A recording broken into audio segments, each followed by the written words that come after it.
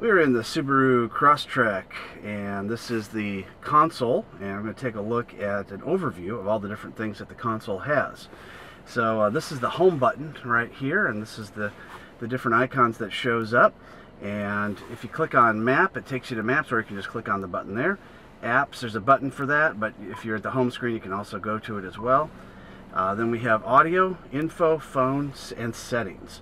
So let's go ahead and start with the first icon, the map icon.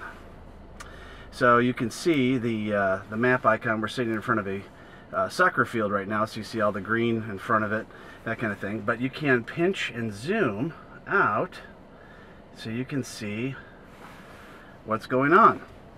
And so we'll zoom back in. Now you can also do something really cool. You can rotate, which is really neat. And then you can use the buttons for in and out as well. It also has more, so you can look for different things, set the home location, things like that. So let's go back. We're going to do more videos on the GPS itself so you can get to know a little bit better how that works. Next thing we have is the audio, and I'm going to make sure that the audio is turned down here, just in case it turns on us. Okay, there we go. So we have AM, FM. We have Sirius. Sirius shows up only on the touring version, which this one is. AHA, Pandora, and Bluetooth audio. You can see there's a couple of extra spots for some more things later on. So if you want, you can move things around by choosing the reorder button as well. So if you don't like the order in which this shows.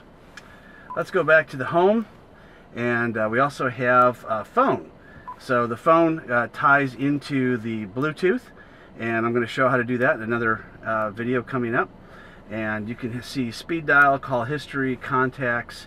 You can also click on the dial pad, so here's where you actually dial a number if you want, or you can use the voice recognition and just tell it what to dial, which we'll do in other videos.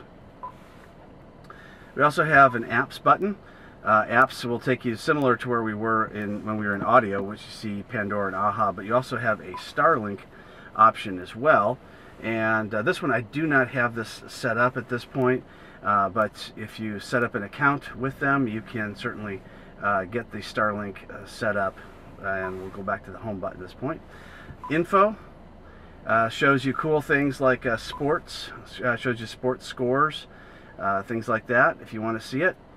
And we'll just go back. You can pick which different sporting event you want and which location you are in, which is really neat. Let's go back to info. You can also see the weather where you are, and you can see, let's hit the back button here. We can see stocks, we can see fuel. The fuel thing is really cool because it shows you the cheapest gas and how far away they are, and then it uses the GPS to get you there. So if you want, you can sort by price instead, and you can see $1.90. Of course, that's really cheap. All right, so that's an overview of the console, the computer console that you get with the Crosstrek, and we will continue on with, we'll go into more detail on some of these other features so you can get a better idea of how those work.